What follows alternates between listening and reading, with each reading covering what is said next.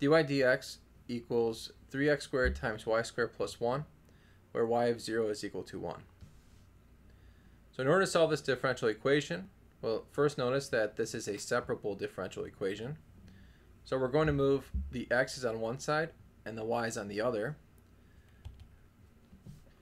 So let's divide both sides by y squared plus 1, and then multiply the dx to both sides. So we have dy over y squared plus 1 equals 3x squared dx. Now we can integrate. The antiderivative 1 over y squared plus 1 is the inverse tangent of y. And then the antiderivative 3x squared is x cubed. And then we add a constant. The goal is to solve for y, so we have to undo the inverse tangent.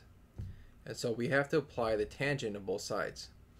So we take the tangent of the inverse tangent of y, and then take the tangent of x cubed plus c. The tangent of the inverse tangent of y is equal to y, since whenever you compose two inverses, you always get whatever's inside. So it's y equals tangent of x cubed plus c. Now that we solve for y, we can solve for c. We're given that when x is 0, y is 1. So we have 1 is equal to tangent of c, which means c has to be pi over 4. Plug it in, we get y equals tangent of x cubed plus pi over 4. And that is my solution.